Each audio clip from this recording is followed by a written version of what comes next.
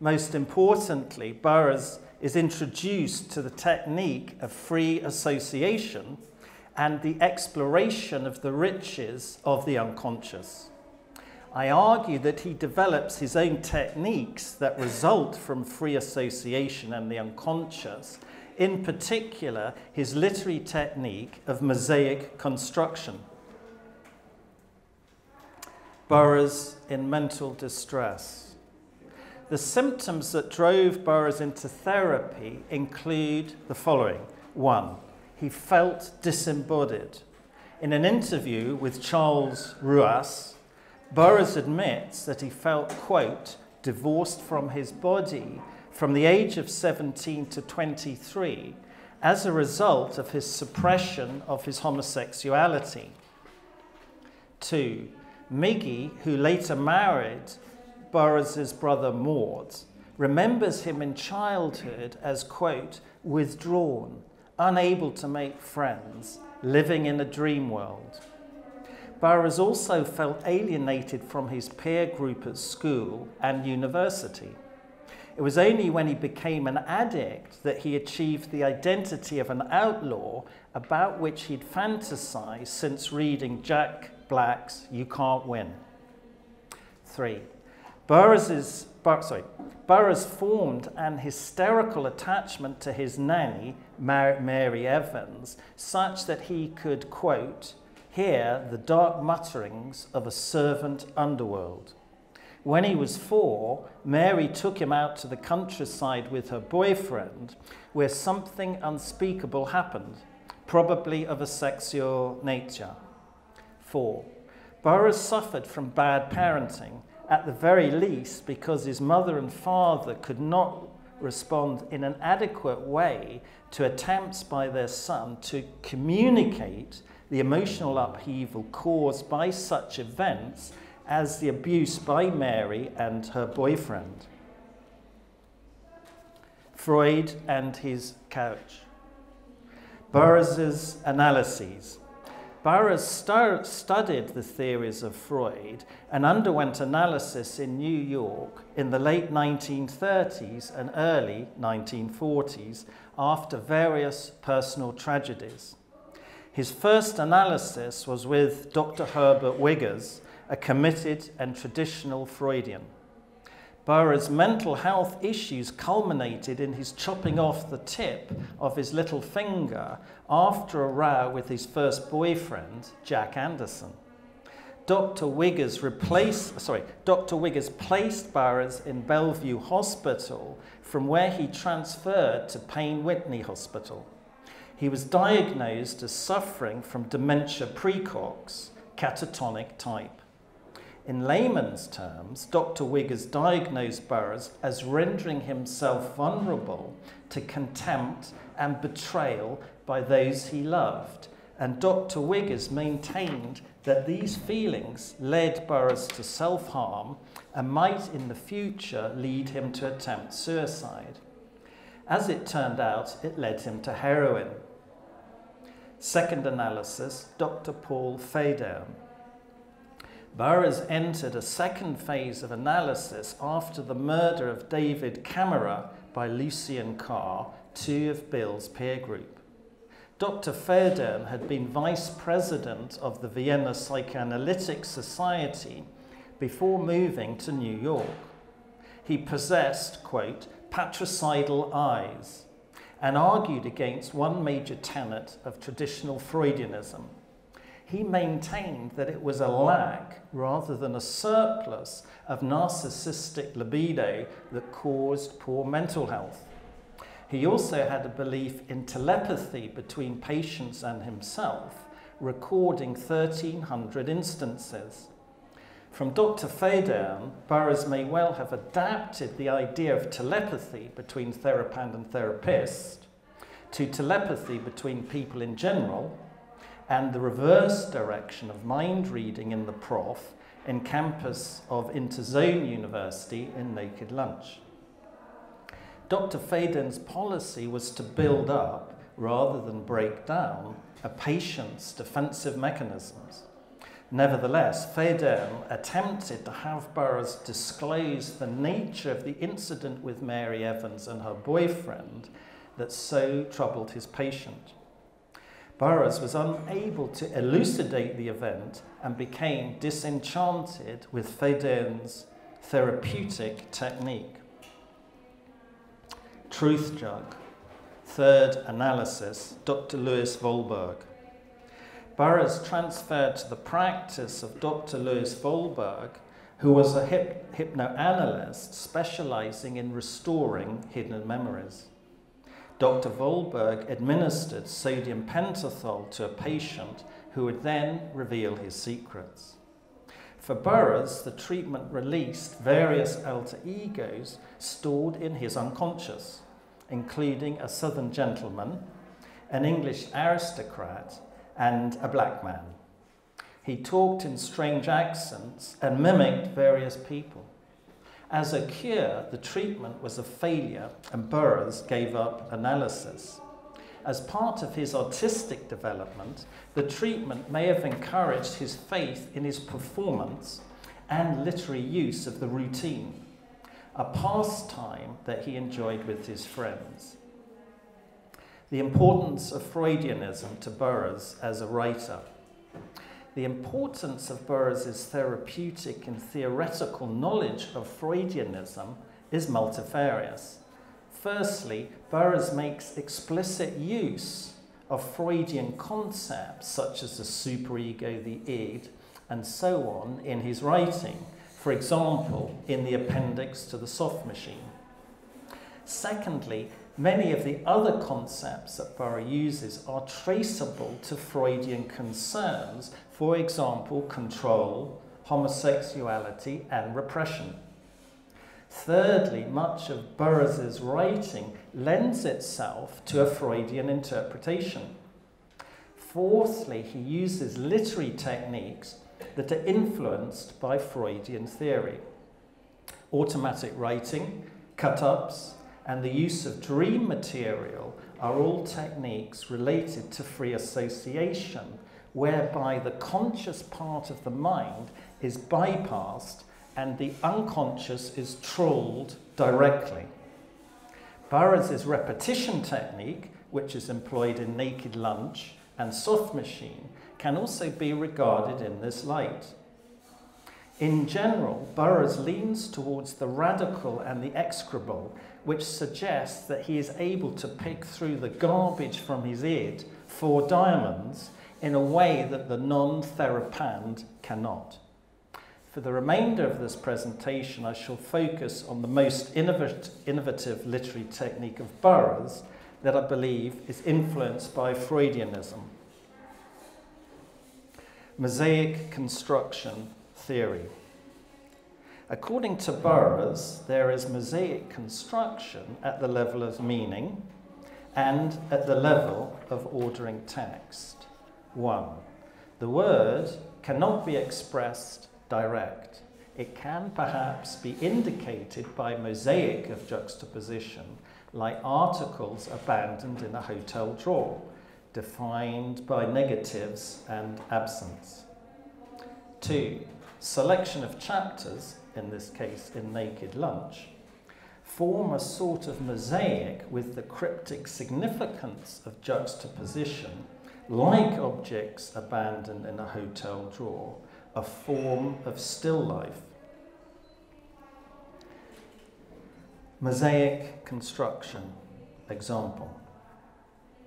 An important image employed in both quotations is that of things abandoned in a hotel drawer.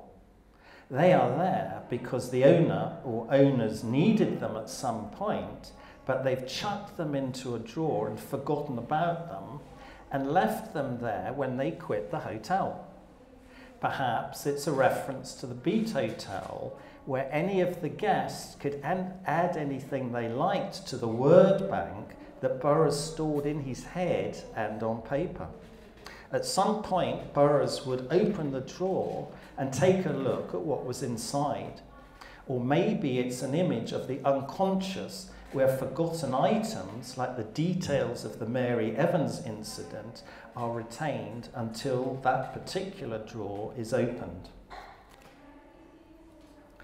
Objects abandoned in a hotel drawer.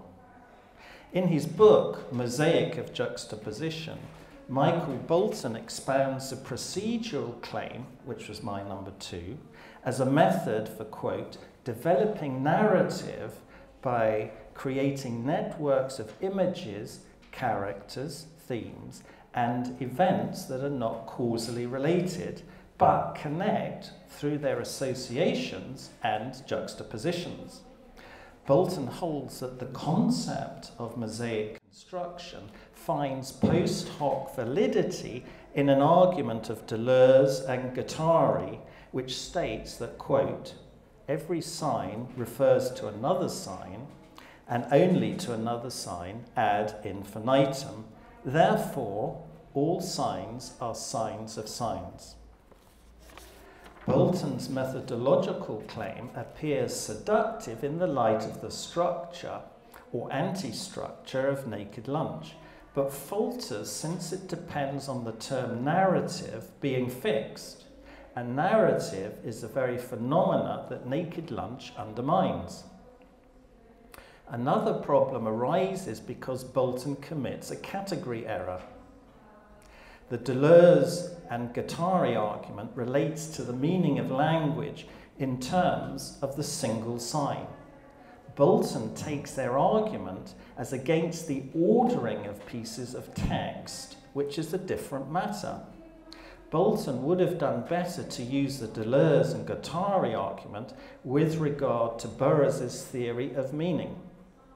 Furthermore, Bolton commits the logical error of circularity when he explains what Burroughs means by juxtaposition by using the same term, namely juxtaposition to elucidate it. No illumination follows.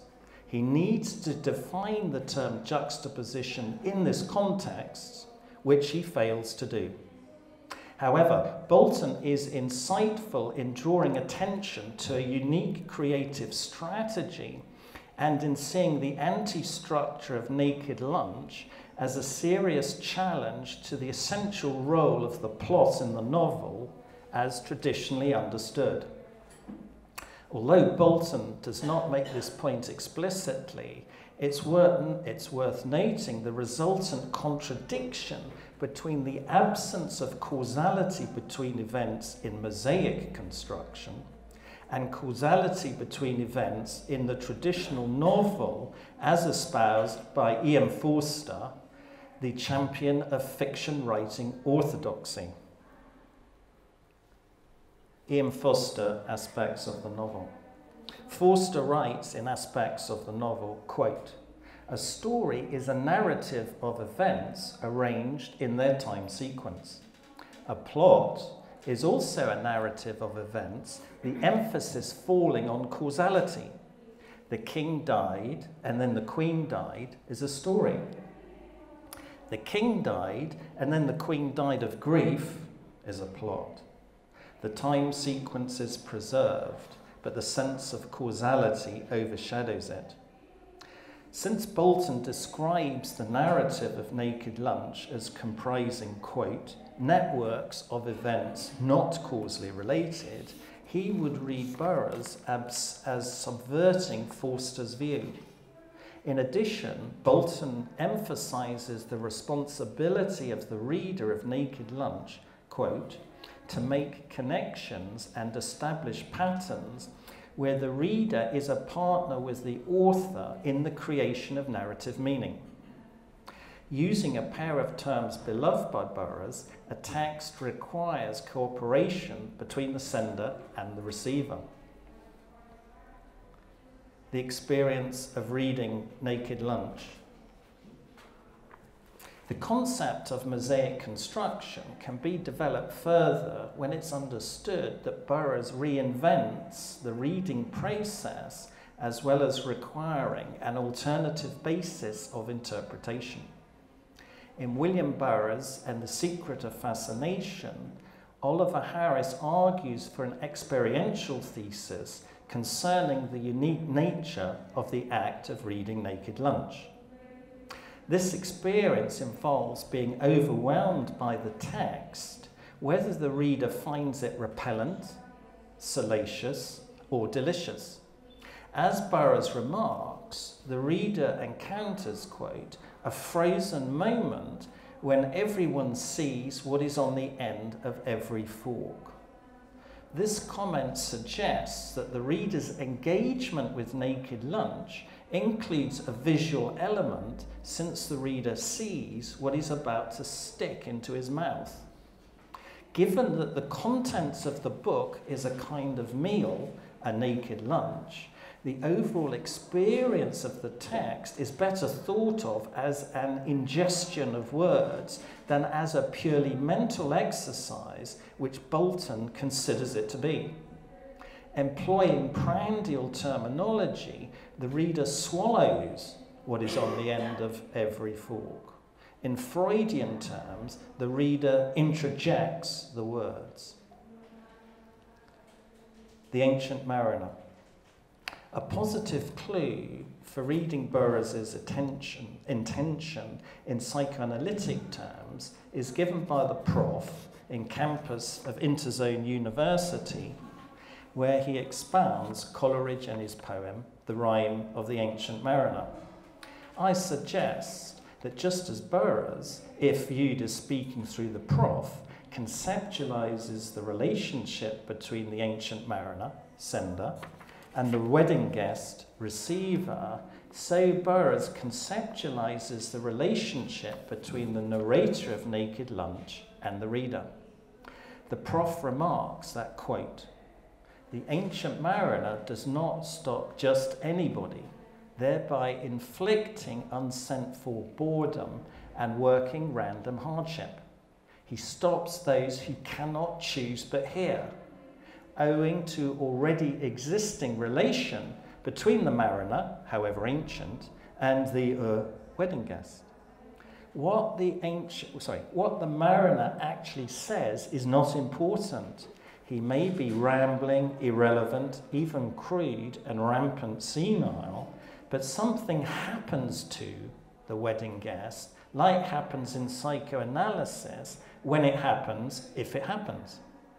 The prof, by way of illustration, adduces the case of an analyst who does all the talking in a therapeutic session while the patient listens, taking in not what is said by the analyst, but what is revealed from his unconscious. Quote, nothing can ever be accomplished on the verbal level. The analyst was not reading the mind of the patient was reading his mind. That is, the patient has ESP awareness of the analyst's dreams and schemes, whereas the analyst contacts the patient strictly from front brain. According to the penultimate quotation, the reader of Naked Lunch is compelled to pore through the text since he, quote, cannot choose but do so. This compulsion is determined by an unconscious mechanism that is triggered when the text is read. Please note that the concepts of compulsion, unconscious mechanism, and trigger are Freudian in origin. Moreover, not everybody qualifies for the resultant relationship between narrator and reader.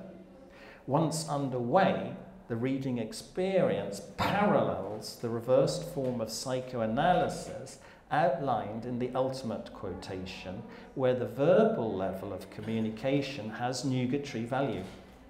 Instead of the usual linguistic transmission expected of reading, something, quote, happens to the reader akin to projective identification, a process in which the patient experiences the unconscious of the analyst through, quote, awareness of the analyst's dreams and schemes.